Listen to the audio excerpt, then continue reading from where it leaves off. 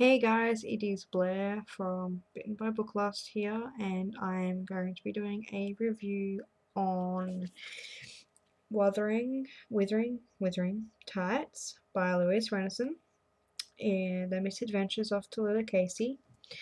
Um, I'll go through a brief synopsis of the novel because the back doesn't really give you one, and then we'll go into the likes and dislikes of this novel.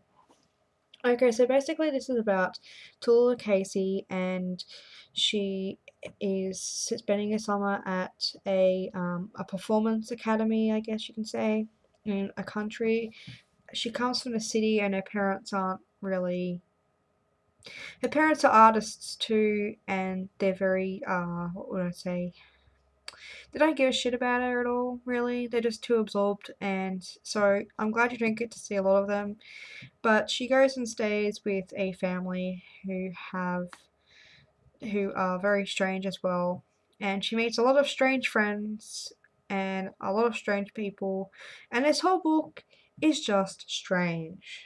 Now I'm going to be giving it a 3 stars because it sits between the borders of being an interesting book and being just stupid for me.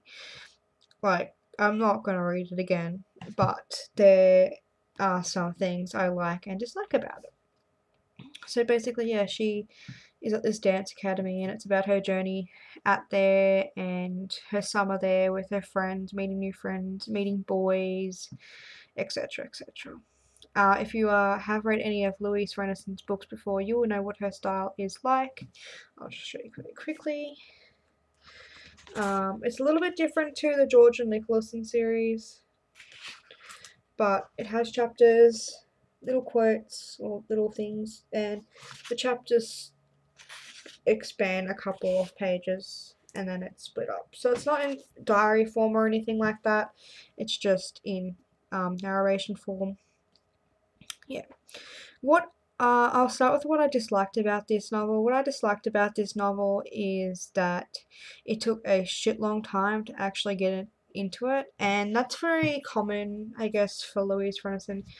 I really don't think, after reading as many different books that I have, that this would be a very highly rated highly rated intense YA book.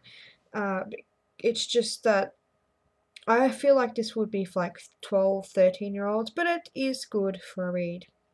The parts that's one thing I really disliked about it is that it took ages. It took 100 pages for even just one thing to happen, and this whole book is like that. Nothing really happens, but there is a lot of story, a lot of character progression in it. It's a very fluffy book, which is why I liked it. I picked it up thinking that I would have a light read, and this is what I got out of it. Very fluffy, very funny, lighthearted, not very serious. Just if you have been reading a lot of serious books or anything like that, and you just want something that's pretty vaguey and easy to read, easy to get through, but you just want to relax, I dare say pick up this book. I will say pick up this book rather. What I loved about it was that it was funny, and I also liked that. I, I like the characters, but I don't love them. But I did love one of the characters named Ruby. She was about 10, and she was just so weird and funny. Uh, Another dislike about the book, which I'm all over the place while I'm trying to make this review, is that I really just didn't get half the things that were going on in this book. So I'm pretty sure most of you probably would, but when I was reading it, I was just very disinterested. I wanted to finish this book like really quickly, and I thought that I would, considering it's really big like words, and it's pretty small book and everything like that. It's like 300 pages, and it's taken me I think about 2 weeks to read, so not exactly the best book in the world. Um, yeah, so cover wise, I picked it up because I love Louise Rennison's, well, I used to love Louise Rennison's books, but now, yeah, I'm a little bit not interested anymore in these kind of books, but I love the cover. I love the little owls, the hot pink owls, and on the back it's got the owls as well. I think that's cute. And it's a hardback cover, and it's got all these kisses all over it. That's the spine.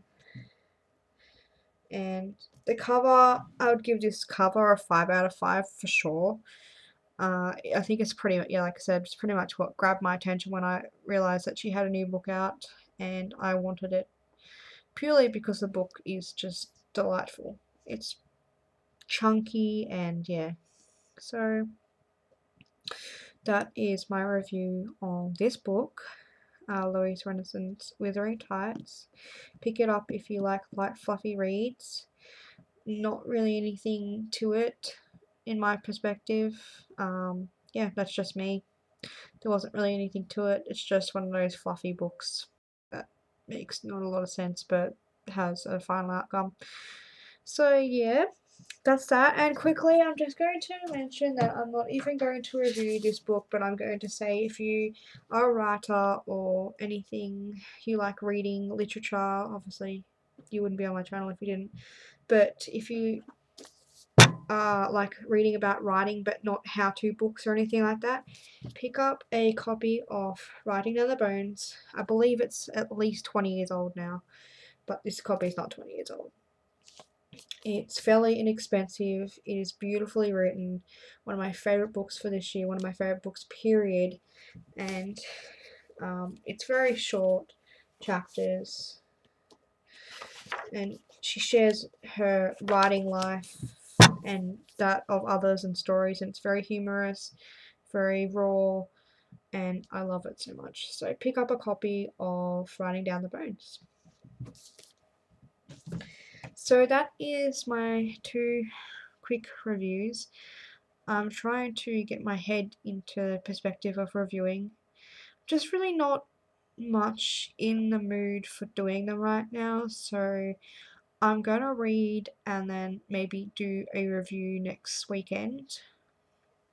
I'll do my written reviews, but yeah, I can't articulate my words properly right now, and I'm a bit sick, so it's been a bit hard, but I want to get out to some book reviews because I haven't done some in a while, and I know I've been loading you guys up with videos, and I might as well just do another video, and then yeah.